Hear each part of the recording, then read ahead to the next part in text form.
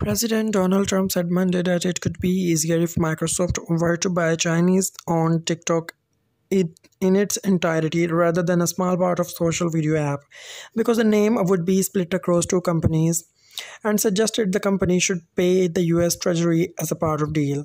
I think buying 30% is complicated, and I suggested that he can go ahead. He can try. Donald told reporters in the cabinet room at the White House on Monday. He was referring to his conversation over the weekend with Microsoft CEO Satya Nadella. The comments come a day after Microsoft confirmed in a statement that it has looked at buying TikTok in US, Canada, Australia, and New Zealand. A larger deal could go beyond resolving the US government concern over Chinese control of the app, where hundreds of millions of people share short videos that often feature music. Transactions of type the president envisions could also prove more expensive than the one Microsoft described on Sunday. Trump said on Monday that part of the amount paid to buy TikTok would have to come in the US Treasury Department because it would be making the deal possible. It's a little bit like the landlord. Without the lease, the tenant has nothing. So they pay what's called key money.